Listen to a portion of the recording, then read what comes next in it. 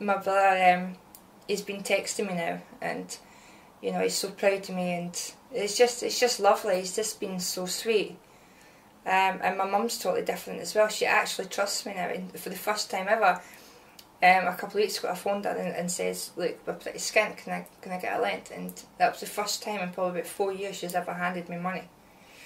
And she trusted that I wasn't going to do anything daft about it. So that was good.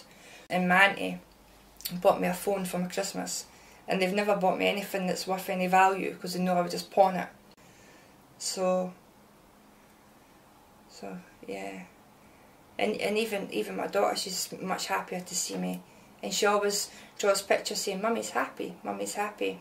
Whereas she used to draw sad faces all the time, and pictures with a lot of black in it, which was really quite sad. But she's 5 now, and she's just, every picture she draws is like happy mummy and everything, which is lovely.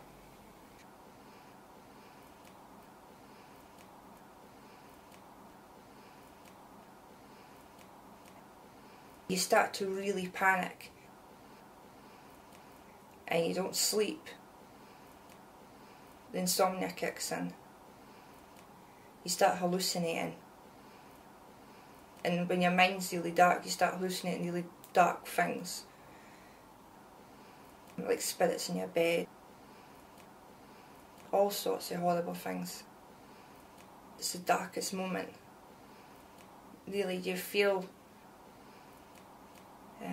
really violently sick. Really ill. Just vomiting all the time. Really, really ill. You know, it gets to the point where you actually feel like you're dying.